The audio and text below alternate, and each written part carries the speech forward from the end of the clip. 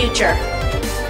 Losing my future is not like losing an election or a few points on the stock market. I am here to speak for all generations to come. Here to speak on behalf of the starving children around the world whose cries go unheard. I am here to speak for the countless animals dying across this planet because they have nowhere left to go. I am afraid to go out in the sun now because of the holes in our ozone. I am afraid to breathe the air because I don't know what chemicals are in it.